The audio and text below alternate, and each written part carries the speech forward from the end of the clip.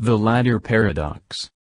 The simplest version of the problem involves a garage, with a front and back door which are open, and a ladder which, when at rest with respect to the garage, is too long to fit inside.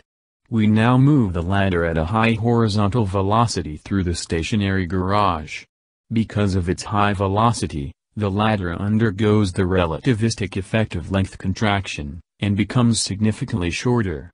As a result, as the ladder passes through the garage, it is, for a time, completely contained inside it. We could, if we liked, simultaneously close both doors for a brief time, to demonstrate that the ladder fits. So far, this is consistent. The apparent paradox comes when we consider the symmetry of the situation.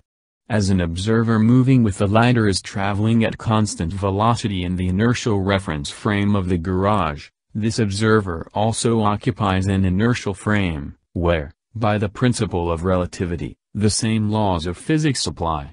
From this perspective, it is the ladder which is now stationary, and the garage which is moving with high velocity. It is therefore the garage which is length contracted, and we now conclude that it is far too small to have ever fully contained the ladder as it passed through. The ladder does not fit, and we can't close both doors on either side of the ladder without hitting it. This apparent contradiction is the paradox. The solution to the apparent paradox lies in the relativity of simultaneity. What one observer, for example with the garage, considers to be two simultaneous events may not in fact be simultaneous to another observer, for example with the ladder. When we say the ladder fits inside the garage, what we mean precisely is that, at some specific time, the position of the back of the ladder and the position of the front of the ladder were both inside the garage. In other words, the front and back of the ladder were inside the garage simultaneously. As simultaneity is relative, then, two observers can disagree without contradiction on whether the ladder fits. To the observer with the garage, the back end of the ladder was in the garage at the same time that the front end of the ladder was, and so the ladder fit, but to the observer with the ladder, these two events were not simultaneous, and the ladder did not fit.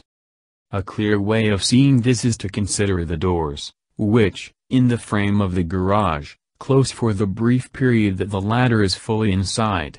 We now look at these events in the frame of the ladder. The first event is the front of the ladder approaching the exit door of the garage. The door closes, and then opens again to let the front of the ladder pass through. At a later time, the back of the ladder passes through the entrance door, which closes and then opens.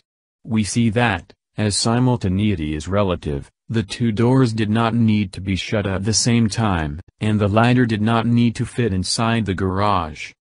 The situation can be further illustrated by the Minkowski diagram below. The diagram is in the rest frame of the garage. The vertical light blue band shows the garage in spacetime, and the light red band shows the ladder in spacetime. The x and t axes are the garage space and time axes, respectively, and x and t are the ladder space and time axes, respectively.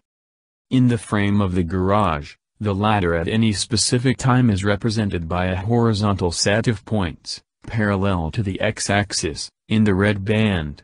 One example is the bold blue line segment, which lies inside the blue band representing the garage, and which represents the ladder at a time when it is fully inside the garage. In the frame of the ladder, however, sets of simultaneous events lie on lines parallel to the x-axis. The ladder at any specific time is therefore represented by a cross-section of such a line with the red band. One such example is the bold red line segment. We see that such line segments never lie fully inside the blue band, that is, the ladder never lies fully inside the garage.